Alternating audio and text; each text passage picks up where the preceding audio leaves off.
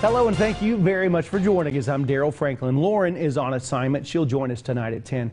Governor Greg Abbott has issued an executive order prohibiting counties, cities, school districts, public health authorities, and government officials from requiring masks.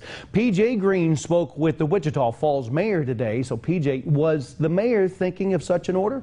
He actually wasn't, Daryl. Mayor Stephen Santiana says the city is in a good place regarding COVID, but with a recent increase in COVID cases, health officials are reminding people to stay vigilant against the virus. Masks haven't been required in the state of Texas since March. With Governor Abbott's newest executive order, cities and counties no longer hand down mask mandates. Wichita Falls Mayor Stephen Santiana says changing mask orders weren't even on his horizon. It's just too tough to tell citizens, put a mask on, don't put a mask on.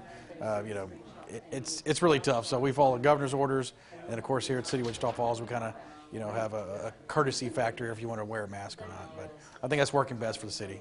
On May 16th, the state of Texas hit multiple milestones by seeing the lowest statewide number of new cases since last March, the lowest number of hospitalizations since June 2020, and the first day without a COVID-related death since March of 2020.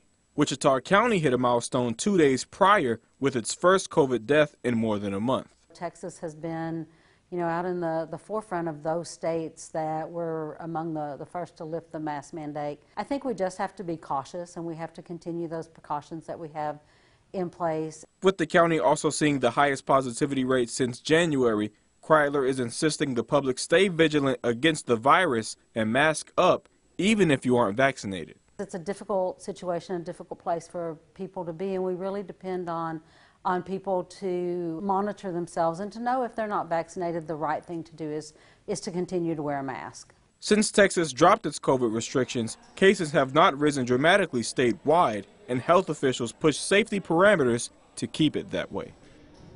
Now we have ways to sign up for a vaccine on our website. All right, PJ, thanks so much. MSU Texas will also no longer require masks, but they encourage people who are not vaccinated to continue to wear a mask and practice social distancing too.